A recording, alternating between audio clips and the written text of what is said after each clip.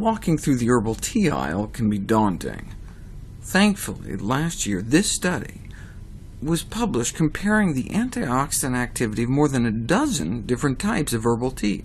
They're all good for you, so the healthiest one is probably the one you'll drink the most of, but if you don't have a favorite, which is healthiest? Bergamot tea, chamomile, dandelion, fennel, jasmine, hawthorn, lavender, lemongrass, lemon verbena, peppermint, rooibos, also known as red tea, rosemary tea, thyme tea, or rosehip tea.